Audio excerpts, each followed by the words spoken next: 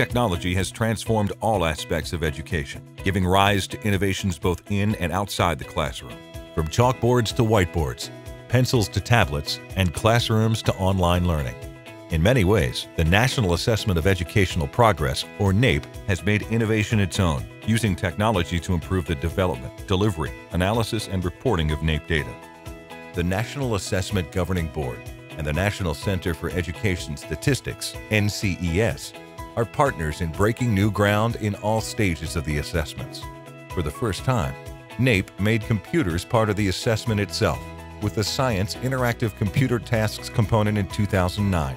The 2011 rating then marked the first fully computer-based assessment, which featured the use of word processing tools to reflect how students write in their everyday lives.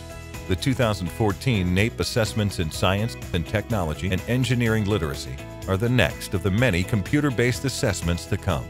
The governing board championed the development of the technology and engineering literacy framework, designed with computer-based interactive tasks and real-world scenarios to test the next generation of inventors and thinkers. I'm passionate about technology and engineering. Why?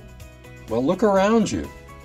Technology is cell phones, CAT scans, bridges, and so much more.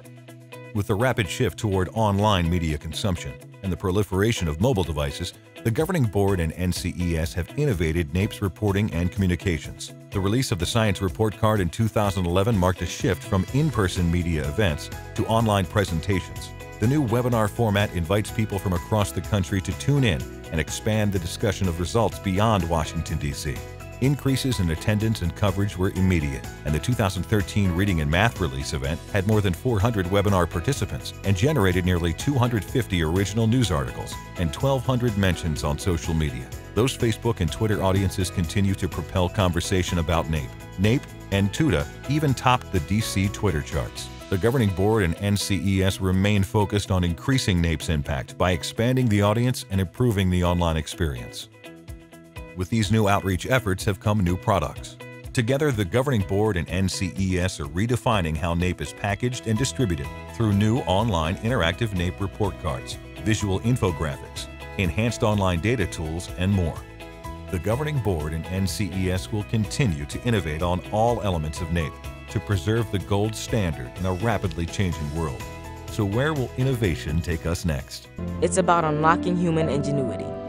Don't just donate a computer to my school. Teach me how to understand that computer. Because I'm connected to everyone on the globe. Will I be prepared? What will my future look like?